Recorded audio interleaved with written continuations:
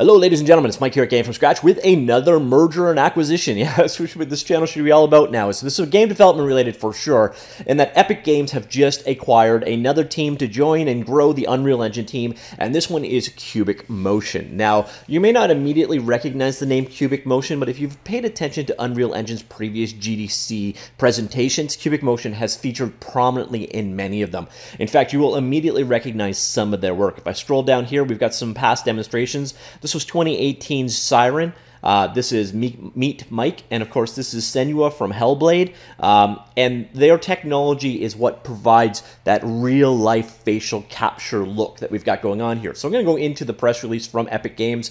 Today we are thrilled to welcome Cubic Motion to the Epic Games family. Cubic Motion is a longtime Epic partner and a leading provider of automated, performance-driven facial animation technology and services for video games, film, broadcast, and immersion experiences. By joining forces, our teams are solidifying our commitment to advancing the state-of-the-art in creation of believable digital humans for all Unreal Engine users.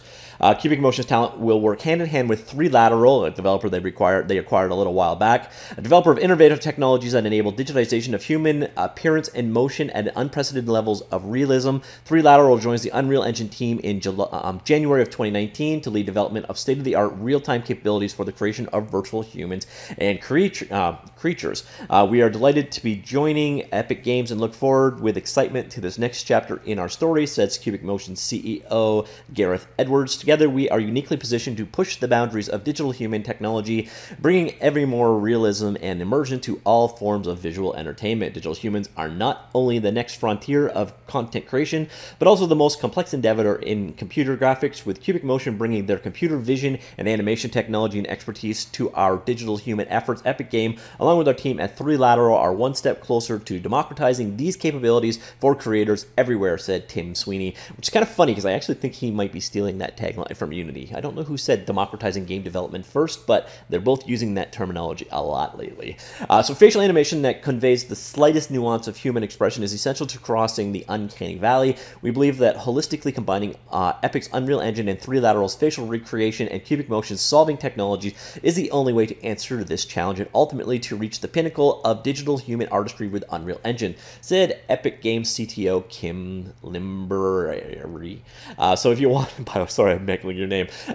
You can see this presentation in the past from a previous GDC presentation. It's basically, there's an actress behind the scenes doing this facial capture in real time, but this is a computer-generated model responding in real time to the reaction. It was also used in Senua's Sacrifice live character demonstration at GDC 2016, followed by the expanded From Pelvis to Final in 5 minutes, which earned real-time graphics and Interactivity Award at SIGGRAPH 2016, and then Epic and Cubic Motion have continued to collaborate, showcasing high levels of quality and believability in photorealistic digital humans in Meet Mike at SIGGRAPH 2017 and Siren at GDC 2018. All of those videos are on live, actually, so if you want to see what these look like in action, that's what you'll see. So Cubic Motion also develops the Persona system, which provides an end-to-end hardware and software solution for capturing and translating an actor's performance onto their digital counterpart in real time and enables immediate character facial animations in Unreal Engine. Cubic Motion's facial animation technology has also been used in the production of many notable AAA titles,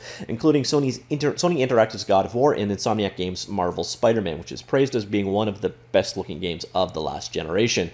So here's a little bit of the showcase of some of the titles that Cubic Motion has been behind. So we got Apex Legends, the Dark Pictures anthology Man of Medan, Medan, I don't know, this is that horror movie one, League of Legends Pro League, live presentation. Then we got Marvel's SpiderMan, again, one of the most popular games of last gen, or this gen, I guess you'd say. Westworld Awakening, Blood and Truth, Anthem, don't judge them by Anthem, Psych Zed, God of War, again, the Siren demonstration, Metro Exodus, Call of Duty World War II, Kiss Me First, Horizon Zero Dawn, Hidden Agenda. So if you kind of go through that list, that's some of like the best graphical games of the last couple of years are highlighted here, especially for things that had hardcore facial animation.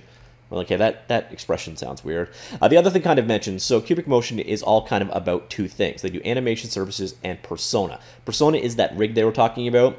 It's facial animation technology end-to-end. You've seen these in action. So here we've got the head-mounted camera displays that are used, and then the onboard computing appliance that is the heart of the setup, and the performance manager software. So you've probably seen their rigs in action online. But they continue to make this kind of stuff. And from what I've seen of previous Epic's acquisitions, I'm assuming that they're going to keep going with the hardware line of products that they make available.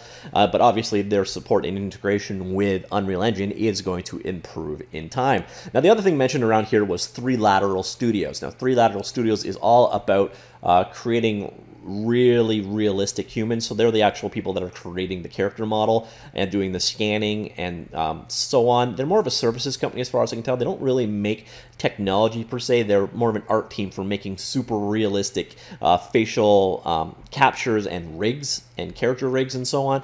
So the high quality digital humans you're seeing being used over here in Cubic Motion, so they're more on the data side of things. And then once you've got the data captured, it would be something like 3 Laterals, meshes and models and facial rigs that would be put together to make the real-time version that you see on your screen.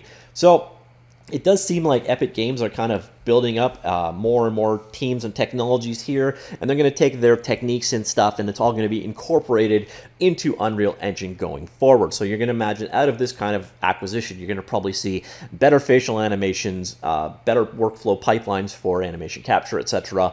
in Unreal Engine. But I would imagine you'll see, just like you did with Quixel, Quixel continue to support other game engines and technologies. I assume you're going to see Cubic Motion's rigs and technology still be available and working with other hardware as well. Just expect its support and integration into Unreal Engine to get even better. And then keep in mind, Unreal Engine is going to have even more of these technologies in-house. And Unreal is really pushing hard to get more into the digital production space. So they're being used for, like, for example, the Mandalorian TV show is being shot using some Unreal Engine technology, which, by the way, check that out. It's really, really awesome how they do these things. But they're projecting real-time sets using Unreal Engine and camera matching and all this kind of stuff. Well, this is a step in that direction as well. Because if you're going to really get into visual production kind of workflows, you're going to need to create digital faces. And as they said in the article, it's one of the hardest things to do. So this acquisition goes one step towards making that easier. Now, to the end of the day, for an existing Unreal Engine user today, how does this affect you? As far as I can tell, not at all. But I imagine going forward in the future, you're just going to basically see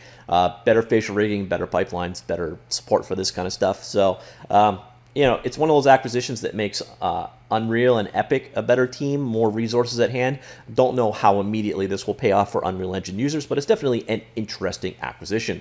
Let me know what you think. Comments down below, and I will talk to you all later. Goodbye.